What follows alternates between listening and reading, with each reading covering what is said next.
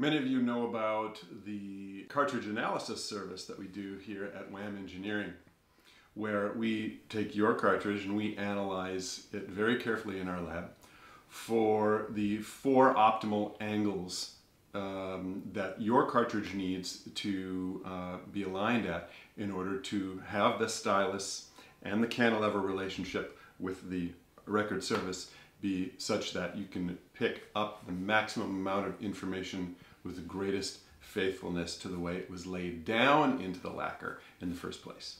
When you get your cartridge back from us, you will receive a jewel box with all of the corrective shims for you to use in the installation process. Now, of course, just a side note here, if the corrective angles required for your cartridge, principally with the SRA and the VTA, are achievable by your tone arm alone, you aren't required to use the corrective shim. You could use the Wally reference single blades to achieve those angles. Of course, refer to the Wally reference instruction videos to see how that's done. You'll also receive the lab report and instructions for mounting. Of course, we've got the video series on it as well, how to install an analyzed cartridge. So a number of you have asked to understand the laboratory report on your cartridge a little bit more deeply. This video is meant to do just that. Let's discuss the report in a little more detail. At the top of the report, you'll see the height of the cartridge, and you're going to see 3 heights. One is the height of your cartridge under its nominal tracking force, and that is, of course, the distance from the surface of the record to the top surface of your cartridge. And then you'll also see the heights of the cartridge plus the white standard corrective shim, and the third line item will be the cartridge height plus the height of the milled custom brass corrective shim. You will have chosen in advance which of those 2 corrective shims you prefer for your installation. These height figures are important because they will determine for you which of the thickness shims to stack on top of your dual axis Wally reference to achieve the exact distance between the surface of the record and the underside of the head shell to accommodate your cartridge plus the appropriate corrective shim. The stylus run is the horizontal dimension between where the stylus sits and the central axis of the cartridge screws.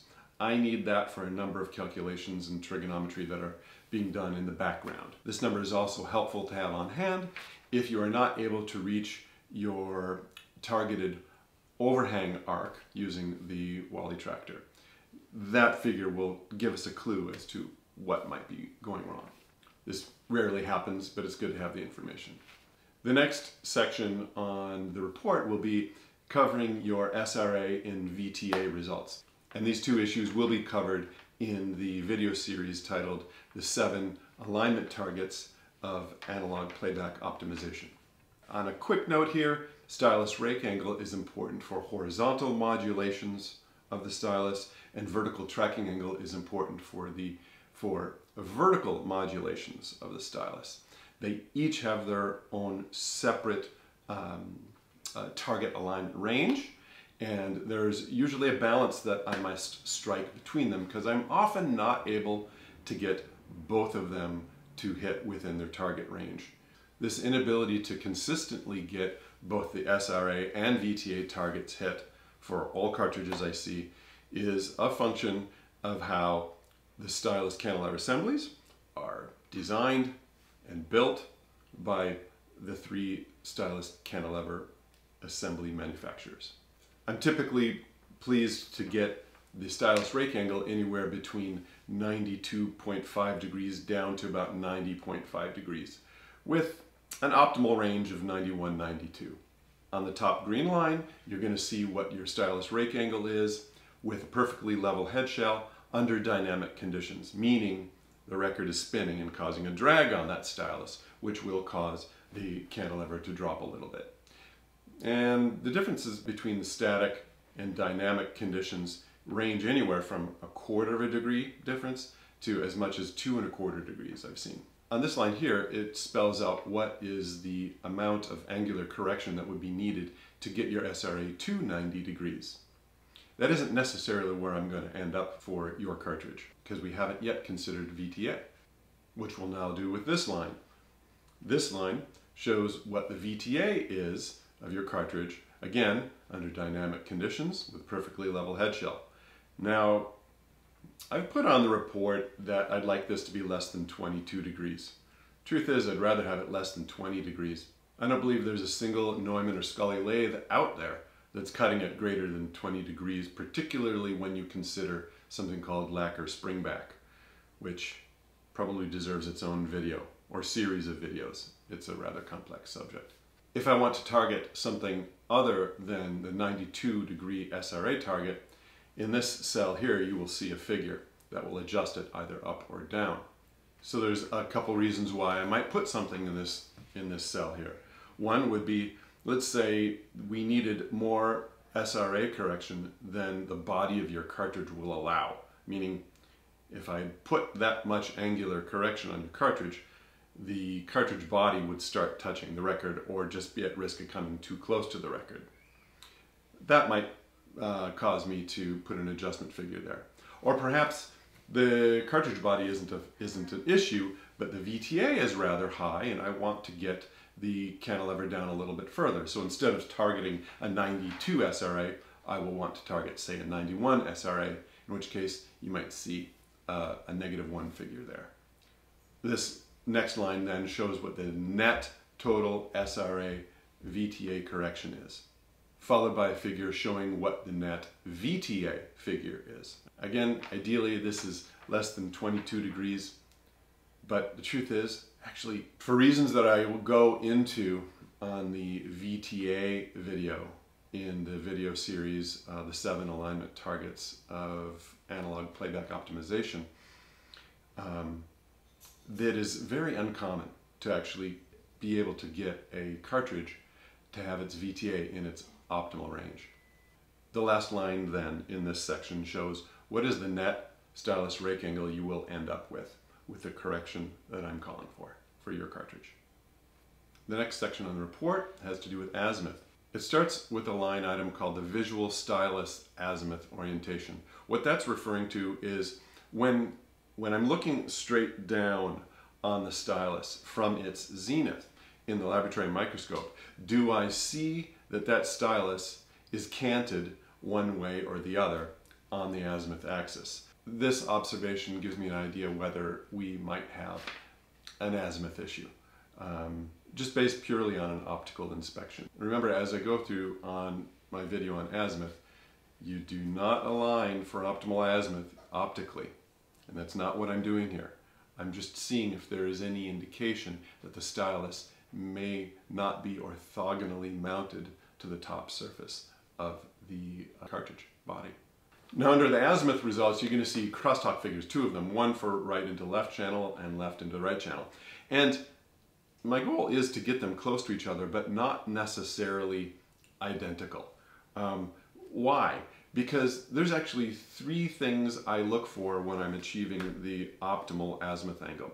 Not just balancing crosstalk between channels, but I'm also looking at phase relationships between the channel playing the signal and its phase relationship to the crosstalk information. I do that for both channels, and I want to balance phase relationships as well. That's the second element. Then the third element, which is a little more distant, a little less important, but also a good indicator, is I'm also watching channel balance.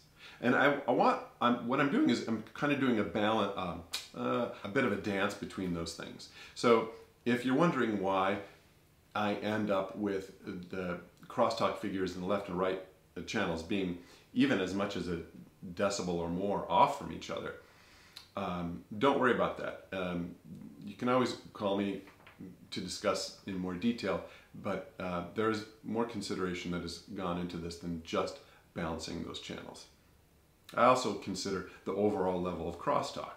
I mean, if we've got high 30s, high mid 30s in decibels in crosstalk figures, I don't worry as much about balancing the 2 decibel figures. I then concentrate much more heavily on phase balancing. The optimal azimuth angle figure you see for your cartridge then is given in degrees, of course, with an orientation clockwise or counterclockwise. Of course, the perspective of that orientation is looking at the front of the cartridge as if you're standing on the record in the groove looking straight at it. Zenith error. Now, any error would mean an angular deviation from perpendicularity between the horizontal alignment of the cantilever and a line drawn between the two contact edges of the stylus. This perspective, as written in the report, it's either clockwise or counterclockwise, is a perspective given with the stylus pointing directly at your eye, or in our case, directly into the microscope lens, of course. But because the perspective is given with the stylus pointed up, and let's just say the error is clockwise, then why is it that when you correct for that error, you are rotating your cartridge also clockwise? It's because you've had to take that stylus and invert it in order to get it to play. And in that inversion, you go from clockwise error to counterclockwise error if you're looking from the same perspective. And to correct for any zenith error, using the Wally Zenith, you're going to see on the report at the very end 2 line items. They tell you which of the radial lines on the Wally Zenith to use to align your cantilever to. You will note that those 2 lines might not be the exact same figure. The difference between those 2 line items is determined by whether you are using the corrective shim that we've made for you or not at the time of alignment. Because the corrective shim has in it the implementation not just of your ideal SRA VTA, but also your ideal azimuth. But when you implement an azimuth angle and look from the front of the cartridge, it can look to you like the cantilever needs to be realigned at the null point. That's a visual error that occurs because of that azimuth angle has been tilted. We've used trigonometry to account for that visual error in determining which of the Wally Zenith radial lines you will use to align it. At the bottom, a notes section for any peculiarities about your cartridge or special considerations I would want you to know about the test or about your cartridge. As always, if you have any questions, please don't hesitate to reach out to us. And of course, enjoy analog forever.